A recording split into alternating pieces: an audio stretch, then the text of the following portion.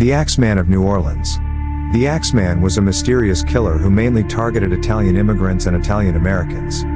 This leaves the possibility open that the killings were racially motivated, but as the killer was never caught, this was never conclusively proven. The victims were usually attacked with an axe, which often belonged to the victims themselves. A theory is that the killer committed the murders in an attempt to promote jazz music, suggested by a letter attributed to the killer in which he stated that he would spare the lives of those who played jazz in their homes.